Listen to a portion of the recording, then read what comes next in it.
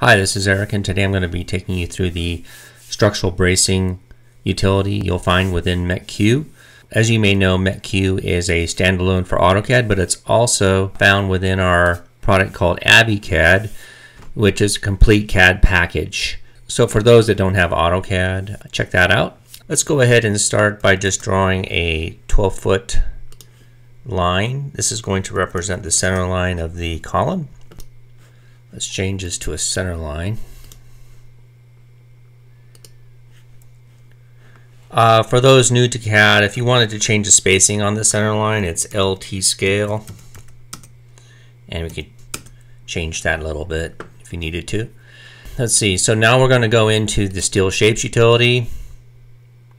So here I'm selecting a 40 by 593. These are some of the other sizes you'll find. There's lots of them. Let's go ahead and snap over that center line.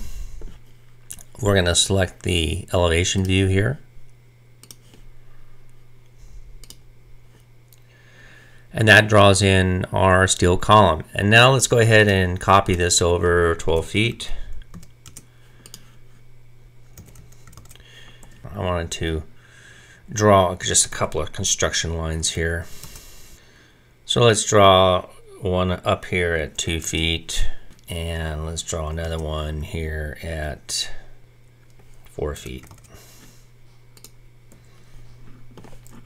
So that's going to be for our first cleat. I'm going to erase these later. Let's do this. Let's pick both of them and mirror them. So let's go into the bracing utility. I just want to go through this and explain what these are. This is the spec here on the top. You can choose between these shapes. It's a little different if you have metric toggled on, but these are the ones for imperial. For member size, I'm just selecting the one here at the top.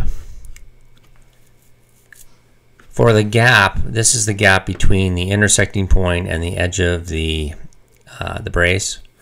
I have that set to 1. Now there's a couple of buttons here. This is the bolt design. I have the size of bolts at 1 and the number set to 4. And in this example I'm using an edge distance of 5. That's this distance here. And then for cleat design, I have a 12-inch wide cleat. I'm going to be putting this on the edge of the column for this first brace. So I'm ready to draw, and I'm going to pick the point here, the center line, and then the edge of column. And for my second point, again, the intersection of the construction line I drew and the center line. And for the near member, I'm going to choose the edge here. So that draws in the brace as shown. So for my second example, my L-shaped member, I'm going to reduce this to a 6 by 6.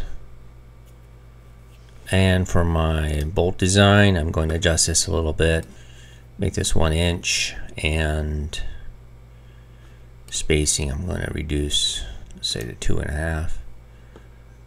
And for my cleat design, I'm going to change this to 6 inches.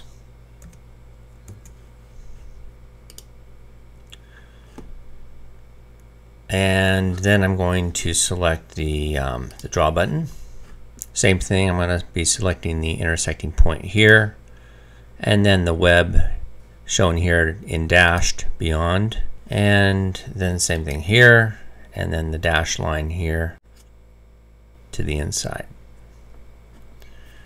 And that draws in the cleat and the 4 bolts as shown. So let's come back here and just erase these lines out.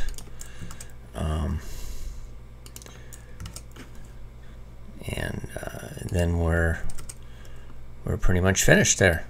And I hope this has been helpful. Feel free to email us at info@cadavenue.com, or you can call us at 888-271-7121.